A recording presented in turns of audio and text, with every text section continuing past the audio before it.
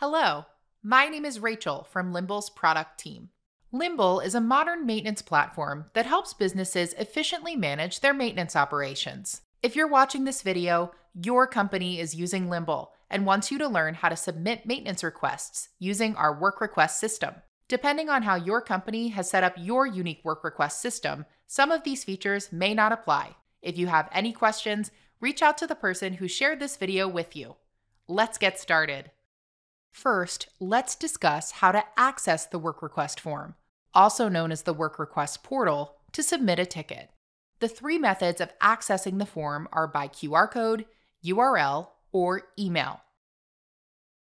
If your company uses the QR code, you'll scan it using your phone's camera, which will take you to the portal.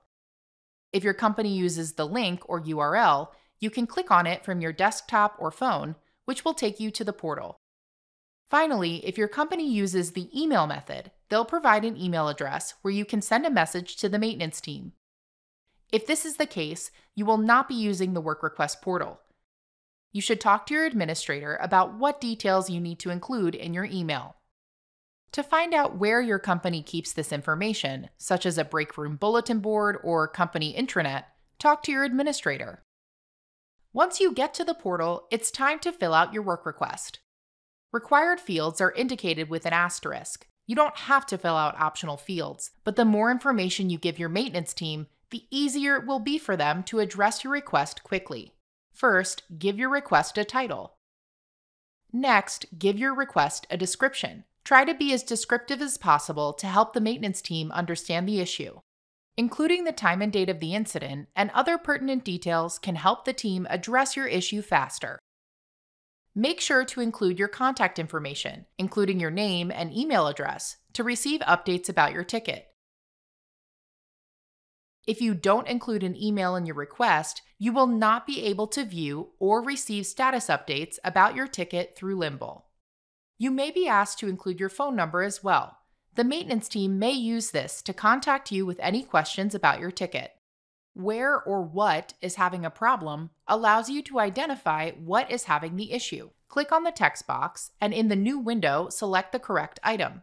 If you are required to provide an answer but don't know what to choose, click on I'm not sure. Then click Select to confirm your choice. You know what they say, a picture is worth 1,000 words. Adding a photo can help the maintenance team evaluate the issue. Click Add Picture/Document to take or upload a photo or other supporting documentation. Depending on how your company set up your unique form, you may also be asked to include other information in a text or drop-down field. Some of these responses can do things on the back end to ensure the correct team member is assigned to the issue and it's prioritized appropriately. Now that the form has been filled out, click Submit to send it to the team. You'll see a confirmation message that your ticket has been created. Once you've submitted your request, there are a few ways to stay updated on the progress of your ticket. The first is by email. Notifications about your ticket are sent via email. Make sure to check your spam folder for emails from Limble and move them to your inbox to receive future messages. Depending on your system settings, you may receive an email when your request has been submitted. You may also receive other updates from the team through comments, which will be sent via email. You can reply to these comments by responding directly to the email. The other way to stay updated is by viewing the ticket itself. To access the ticket, click the link to the work request in your email. You can also click the button at the bottom of the work request portal that says Check Work Requests. On the new page, enter the email address you used for the request. Then click Submit. You'll receive an email with a link that says Check Work Requests.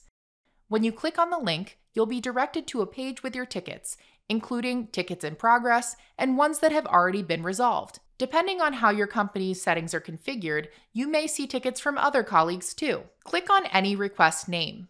The new window includes the work request name, details, and any comments made on the ticket.